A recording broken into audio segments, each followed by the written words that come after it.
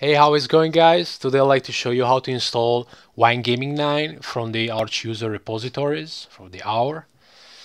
It's a very easy installation, you need nothing crazy to do. I use yaourt normally, and you can either write yaourt -capital S and then Wine 9 and press enter, or normally just type yaourt and Gaming 9, that's it. There is just a package, so I'll press 1 and then press enter. Right now it's downloading the patches and package build and other stuff. And now I'll show you the only thing that I do normally. It's just I edit the package build,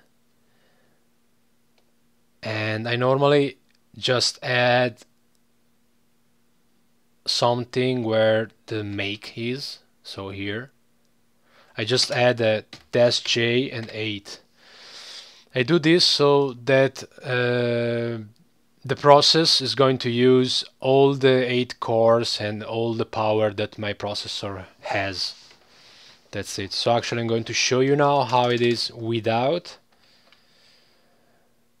No, I don't want to save. Continue building. I'm going to show you how it is without right now. Let me do it like that. So you will see the CPU usage. Now it's downloading the source, and now it's checking everything.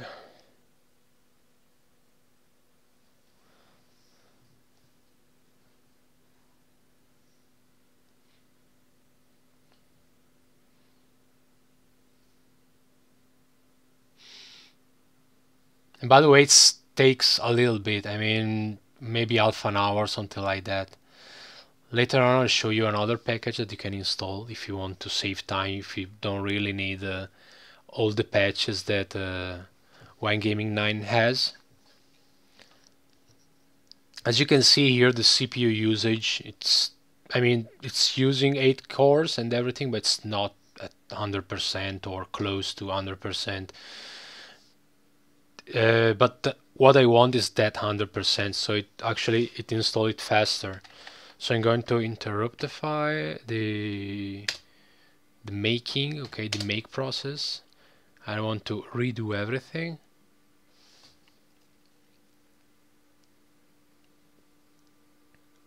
I want to edit the package build. I want to scroll down where the make is. Actually, there is one here and another one in here. So the 64-bit and 32-bit Wine versions, and that's it. So it's going to use all the power that I have to compile it. The other thing that you may want to do is, if you want to add some other configuration here that you may need, you can change the prefix, you can change this, you can change that, enable or disable whatever you need. And if you want to patch something, you can just put a patch here, okay, with the correct path to wherever your patch is. Okay, let's save. It's gonna ask me to edit package build again, but I'll say no, and then I'll press enter to continue building Wine 9. It's gonna re-download everything, and then you will see the CPU usage that is definitely better. It's checking all the files and everything.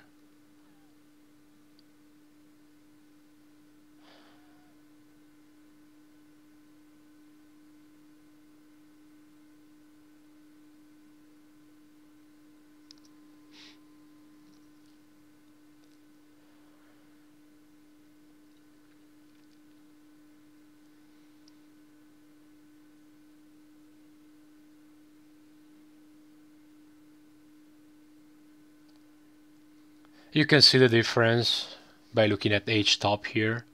You can see what's the CPU usage between the normal make and the make plus the -G8 option, so you can see how the CPU is really used almost 100% to build to making the file, so to making the Wine Gaming 9, sorry.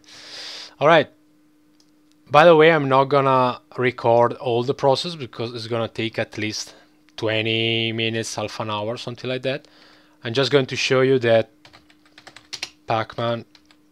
with Pacman you can easily install Wine Staging 9. Okay, there it is. This will take a few minutes to get installed, even less.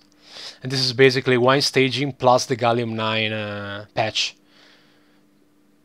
So it's almost Wine Gaming 9, it lacks some patches such as the Steam patch and some other patches.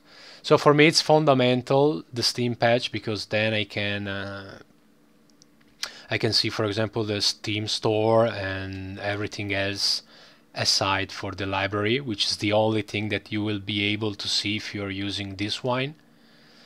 But that's it. If you just want to play and you don't care about Steam or the Steam store, actually, you can just install it and that's it. No big deal. All right, I'll be right back as soon as it's finished making and everything to complete the installation. So I'll see you in a few minutes. Bye. All right, here I'm back. It just took around 20 minutes to build both the 64-bit and 32-bit versions, and I have to say that without the -J and then the number of threads, in my case was 8, it can be 4 or whatever, without this option it would have taken really twice at least. Alright, I can close also each tab. You can go ahead just by pressing enter. As you can see, the Y here is capital, so you can press enter, proceed with the installation,